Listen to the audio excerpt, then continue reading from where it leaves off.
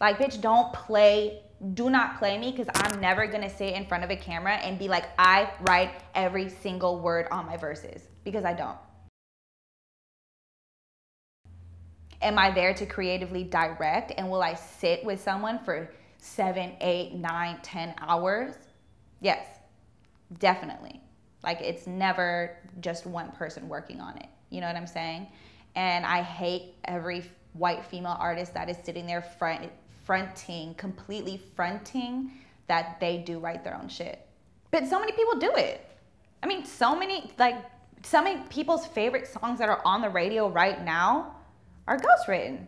Like, period.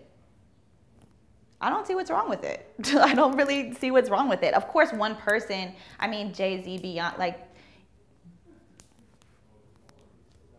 I don't even want to say it, but even like some of Beyonce's, you know what I'm like, Nicki Minaj, you know what I'm saying? Like, most of her stuff is like purely hers, but I've heard from a couple people that some of her stuff might, like the tune, you know, the way the flow is, you know, shit like that, like, might be written. I might be wrong. Who knows? You know what I'm saying? But it's done a lot, and the media is just so blind to it because they think that like one artist just can do everything. There is not enough hours in a fucking day for that artist to do everything you think they're doing. You know what I'm saying?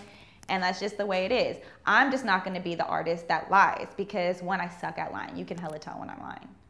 And I can't keep up with my lies. I can barely remember people's names. You think I'm gonna remember a lie? Like, I can't do it. Like, I really can't. I feel underrated. I feel unappreciated. I feel like I've been blacklisted within the industry. I mean, I'm just gonna say this right now. Miley Cyrus has reached out to multiple white female rappers that I've been involved with and that I've reached out to, and people completely ignore me. And I think that goes along with identity theft. I don't know. But it sucks.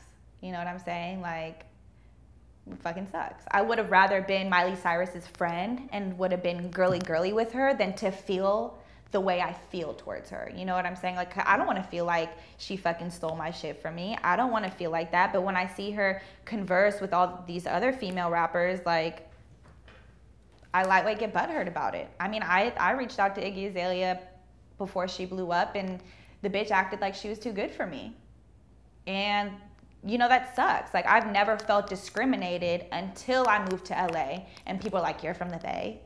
And then working with Kreisberg, and then having what had happened to Kreisberg and to Be Nasty, like, it just piles on. You know what I'm saying? I definitely feel like I've been blacklisted in the industry, and I feel like people don't really want to work with me or even acknowledge my presence. And that's fine, because my time's gonna come. You know, it's all good.